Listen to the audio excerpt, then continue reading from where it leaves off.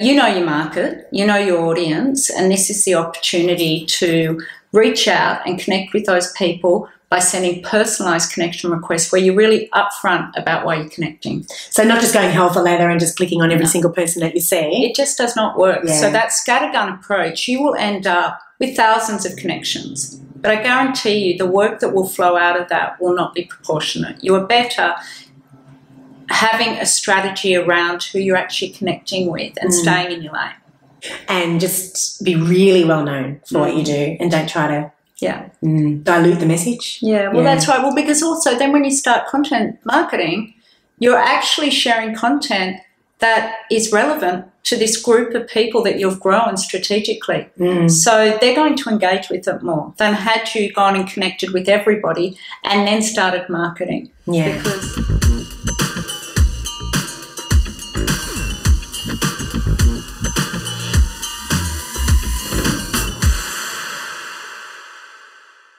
today I'm here with Lucy Bingle, and she is a LinkedIn marketing expert.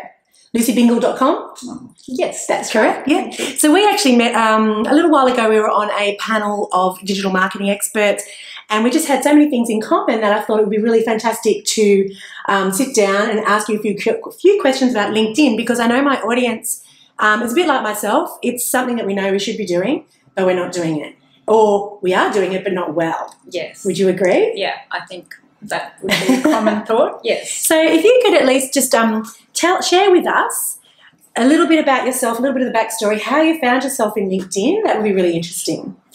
Okay, so I've been in marketing for over 20 years, and for 11 of those years I was overseas in the UK and Europe working in marketing for financial services. Then I came back, and for 7 years prior to setting up this agency, I was marketing director for an executive search firm based in Asia Pacific. And one of the funny roles that fell into my lap was training over 60 consultants on how to use LinkedIn for sourcing purposes. But always wearing my marketing hat, I used to think, well, given that the people that we're about to place are probably going to build teams underneath them or need our services, why wouldn't we be marketing on the platform about what we actually do? So, you know, the audience is there. It's a real opportunity. So I then put together some strategies for that business to do really effective LinkedIn marketing. And lo and behold, we picked up work. Yeah. So then I thought, well, actually, why would it be constrained to just recruitment? Why, given that there's over 630 million members on LinkedIn, why wouldn't all businesses have a LinkedIn strategy as part of their overarching digital strategy? Well, that leads in nicely to my next question is, I guess we've always thought of LinkedIn as being something that corporate type businesses do, bigger companies do to engage with each other, and being in the small business, medium-sized business world, why should they be on LinkedIn? They should definitely be on LinkedIn. And the reason being is that, you know, in Australia alone, we've got 11 plus million users on LinkedIn, and it's across all sizes and scales and types of businesses. And it's a real opportunity for small and medium-sized organisations to build brand awareness, demonstrate expertise, attract talent to a business, and also find suppliers and demonstrate to clients, again, what they do and how they do it and who they serve. So it's another channel as part of, you know, the rest of your marketing strategy, but they're all playing there. So it's about it's awareness. So there's an awareness campaign around what you would do. Yep. But there's got to be a smart way of doing it. Yep. Can you share some tips with us? Sure. So it's around education. That's the key difference, I think, about LinkedIn. It's that opportunity to share insights and knowledge and put yourself in the shoes of your customer and share success stories or ways that you solve challenges that you know your clients have. And the beauty of LinkedIn is that because they're there, you're able to share case studies, videos, infographics, all different varieties of content in a clever way that sets you up as a subject matter expert. That's wonderful. Who should be actually managing, you think, the LinkedIn strategy in a company? That's a really good question. I only ask that because I know from my perspective is that we get a lot of people are intimidated. Yep. And so they'll put in a younger person thinking they're going to be great because they're younger. But who should really be doing it? Oh, definitely. you know what? It's actually not going to be the answer that you think. Because there's two concurrent strategies that are happening on LinkedIn. There's your marketing strategy. So you need a really good marketing manager or an advertising, manager as well to be working together on that, preferably, in partnership with a good agency that creates content. Mm-hmm. So I don't want it being handed to somebody too junior because it is part of your marketing strategy. So definitely the marketing manager. But the other people that need to be involved, and it's not necessarily around marketing, but is people and culture. So it's actually also an HR discussion as well because it's about talent and it's about setting your people up for success on the platform because they're your biggest fans. So if you can also do employee advocacy where you're actually training your team and getting your team on board to support the marketing strategy, you're going to amplify the brand and extend brand reach. So what would, and that sounds awesome, thank you, you answered that. What would a marketing strategy for LinkedIn look like though for just like a typical kind of, maybe there's 10 people in the business, or, 5 to 10 people in the business, so a small business. Yeah. What would a LinkedIn strategy look like? Okay, so the core steps to that would be, first and foremost, making sure that you've got a clear strategy that's aligned to the rest of your marketing strategy. So making sure that you've got a company page set up, you've got your people set up on LinkedIn with a best-in-class profile. Can I butt in for a second? Yep. Are you saying all your people should be on LinkedIn, not just the salespeople, but all your people? All your people. All your people. Yeah. Great. And the reason being is that, it's a water cooler moment too. So if they've got a best-in-class profile page, you don't know who everybody in the business knows. And so if they're set up with a best-in-class profile that represents them really well, but also represents the brand really well, you're not sure where that messaging is going, and you want everybody in the business to be given that same opportunity to shine. So it's really important that everyone in the business has a great profile, that the brand itself has a dynamic and vibrant company page that's consistently marketing in line with the rest of the marketing strategy, but making sure that the messaging you're doing on LinkedIn isn't just a cookie cutter repeat of your other channels. That's really important. I think a lot of people are guilty of that one, myself included. So I want you to change the tone. Yeah. That leads in beautifully. So, I'm all about connection, very, very strongly involved with pushing what I call connection marketing.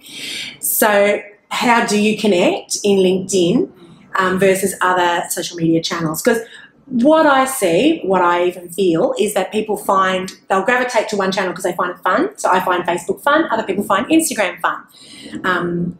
My kids find Snapchat fun, younger demographic. Nobody is finding LinkedIn fun. No. But it could be. It could be. Or should it not be? I mean, you tell us. No, I don't actually, contrary to probably what you would assume, I don't actually think it does need to be consistently dull. I actually think that you can mix it up. And I think the brands that do that actually cut through. I think it does still need to have a level of professionalism so that it doesn't become a mirror of other platforms. So I still want it to be a centralised depository of insights, articles, knowledge, education.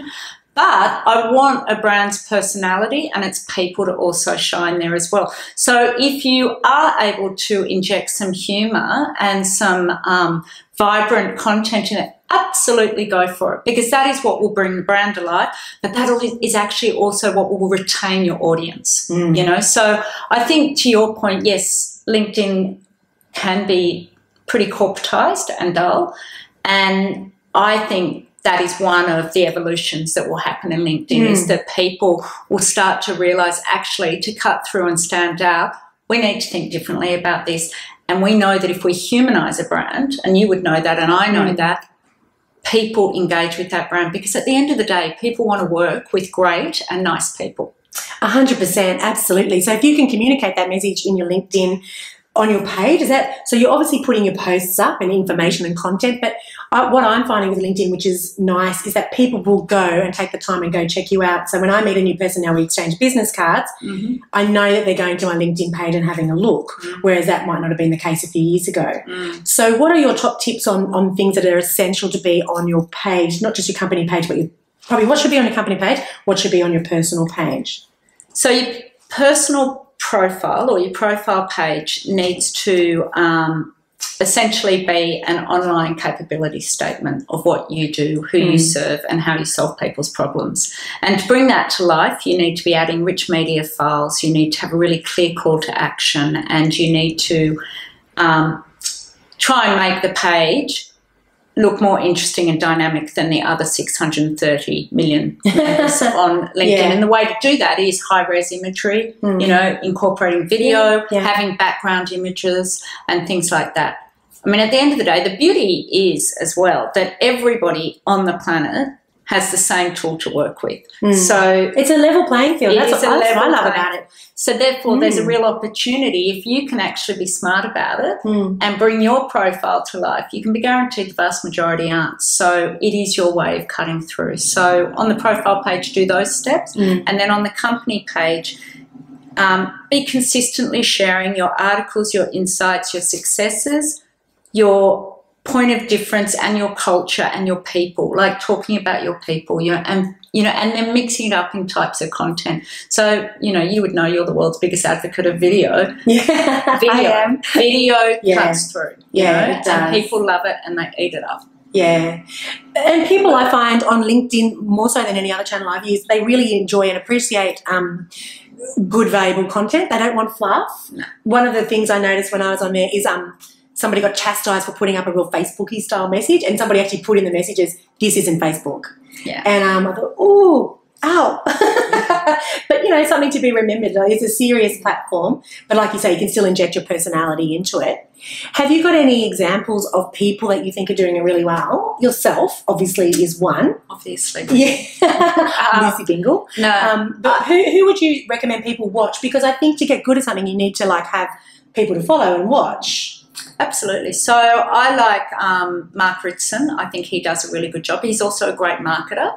I enjoy him because I learn a lot from him, but he's very entertaining. So he's worth... So he's entertaining on LinkedIn. Okay. He is entertaining because he cuts through, there's no BS with him, and he really shares some really good insights and case studies on brands. So that's interesting. And I think... So he shares case studies, so that's a really good tool. And he does it as a video. He's really good. He's worth watching. I'm going to write that down. Yeah. So that's good. And then, your other main influencers are still really good. Like, Richard Branson, as much as, I know he's mega. Yeah. But he's worth watching because, again... he's very personable. So he's a great example of somebody that is connecting with his audience and the brand shines as a result of that. So he puts himself completely out there, and I think that that's really interesting to watch. And I think that the way he uses different types of media is also great, and something that we can all take away. So, yeah. He'd be a great one to watch for, like what you were saying about this is what he's doing on LinkedIn, this is what he's doing on other platforms, so you can sort of see the difference. Yeah. That would be really, that's a great one. Thank you. I actually like what Mark Boros is doing. Yeah. I think I'm watching his numbers grow every week, and he just puts out little snippets of content, little short, fast videos that are quite impassionate and emotional. What's your feeling around, and I guess this comes back to personal branding, relaxed language, but sometimes people swear. He's a bit of a swearer. Yeah. Do you think is the protocol on LinkedIn? Look, I think that is very much his brand voice, isn't it? So, and he's sort of owned that. Like he's taken that. Unapologetic. He's unapologetic about that. Look, even with my own content that I create, I'm very big on having my own tone. So I don't try and be too corporate with my speak. So I think as long as it's in line with my values and vision and it sounds like me, I think that comes back to authenticity. Oh, yeah. So the only way to connect is to be authentic. That's right. So when you read any of my content or you watch me, it is me. And anyone that knows me knows that, and therefore they believe it. So I actually like having a more colloquial and without being, just a professional yet friendly tone. That's probably my advice. Yeah, and look, it's not hard. So many people are so intimidated about being themselves, and they sort of feel it's that imposter syndrome. They feel like they've got to be somebody else, more professional, lose 5 kilos, and then they'll make that video. Like it's just literally get online and be yourself and share your magic that you're doing now, and be original, and not mimicking other people. Yeah, I think that's if right. somebody's coming on board quite late with LinkedIn, or they're doing what most people have done, they actually don't have much of a strategy, so they're just getting into it now. What's your strategy around getting people following you? How to do that? What's the best practice? And how many people would you even want? Yeah, so I think before you start your connection strategy, I would like to have the other pieces of puzzle set up. So I'd like to have everyone's profiles sorted out, and I'd like to have a company page that's actually starting to, market. And then I would like to see people invest time into a clever connection strategy. And what I mean by that is, you know your market, you know your audience, and this is the opportunity to reach out and connect with those people by sending personalised connection requests where you're really upfront about why you're connecting. So not just going hell for leather and just clicking on every single person that you see. It just does not work. So that scattergun approach, you will end up with thousands of connections. But I guarantee you the work that will flow out of that will not be proportionate. You are better having a strategy around who you're actually connecting with and staying in your lane. I'm a big believer in that. Yeah, you talked a lot about that last time, and I really believe that too. Just be known for what you do, and just be really well known for what you do, and don't try to dilute the message. Yeah, well, that's right. Well, because also then when you start content marketing, you're actually sharing content that is relevant to this group of people that you've grown strategically. So they're going to engage with it more than had you gone and connected with everybody and then started marketing. Because it's not going to be relevant to all of them. It'll be more organic. They'll share it to who they believe it should be shared with. Yeah. What do you think of people with the way that they message? Like I get random LinkedIn messages all the time, the personal messages, where they just go straight to selling. Which is, we all know that's not going to work, but people still jump into that kind of, I don't know why. What is your strategy around, do you think, if you strategically know, use me as an example, say I want to talk to the head marketing manager at a major confectionery company. What would be a great way for me to try and get in touch with that person through LinkedIn? Because it's such a valuable way. It's one of the only ways you can even find out who that person is. So how would you? Well, I would like to think that before you've reached out to them, that you've got a stream of good content that you've been sharing, and that your marketing's been happening. I mean, there's a couple of clever things you can do there.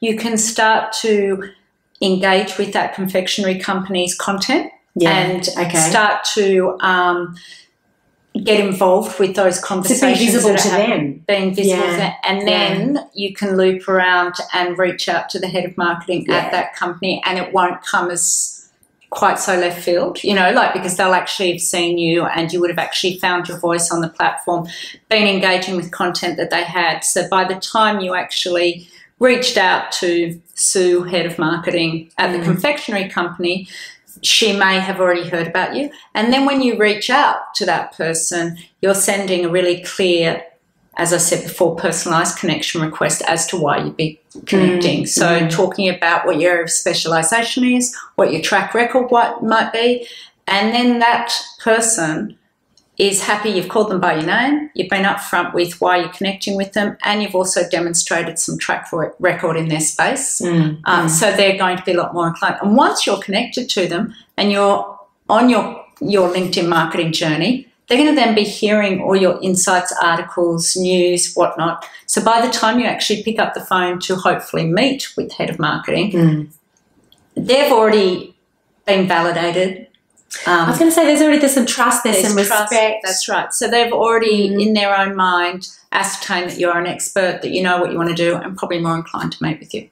And it's not such a, as you said, like that scattergun approach. You can just tell a mile away when you just like, dear X, insert name, and then the message, and it's just vulgar. And then you hear from them once, you don't respond, you never hear from them ever again. It's just that's right. It's the how to not do LinkedIn. That's exactly right. So what do you see is the future for LinkedIn? Well, I think I believe that the future of LinkedIn is always, I think talent's going to be a huge part of it and always will be, because that is, what it was conceptualized and built on. But I think in terms of marketing solutions, LinkedIn is becoming an ever more powerful channel, and it's becoming a business critical channel in an overarching digital marketing channel strategy. So therefore, as everybody now is appreciating that they need to have a LinkedIn strategy, I think what will happen is you'll have to get better at content creation, which I don't think is a bad thing. And I think people will have to be just smarter about how they leverage the platform. They'll realise that their people are their biggest advocates, their biggest fans, so brands will start to hopefully upskill their people to know how to use the platform better. And I think from a marketing and a marketer's perspective, content creation will have to lift as well. Really quality content creation, video. But also things with a point of difference, so you're not just regurgitating somebody else's message. Like, I think for me it's really about, that's why I've coined the whole thing around connection marketing. It's actually not really a term, but I'm creating it because I want to become known as the person that is the connection marketing person. And I'm actually starting to hear people use the term. Which is cool, and I want to know that it originated here. So I just think the more original you can be, it's got to be authentic to make that real connection. Yeah, that's right. That's fantastic. So how can people get in touch with you, Lucy? They can go to my website, which is www.lucybingle.com, or they can link in with me on LinkedIn, and they can follow our company page, and they can reach out and talk to me directly. And you do some training, don't you? We do. Yeah. So we do LinkedIn strategy sessions, LinkedIn corporate training sessions, and we also manage company pages and profile pages. Fantastic. Well, I hope you found that really useful. I actually was going to go back and watch that again. It was fantastic. I really appreciate you taking the time. Thank you. I think LinkedIn, it's a bit of a mystery to people. I think the people that are doing it well are doing it really well. And there's a whole lot of people kind of just on the fringes. So I just think it should definitely be a major part of your messaging. Probably one last question, even though we're wrapping up.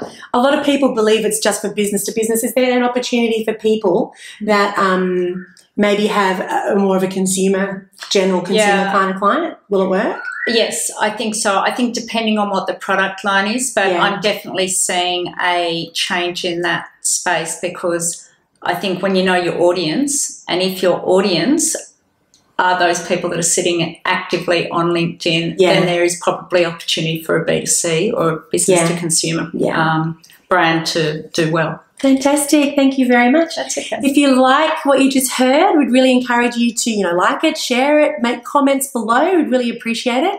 And we'll see you on the next one. Great. Thanks, Melissa. Thank you, Lucy.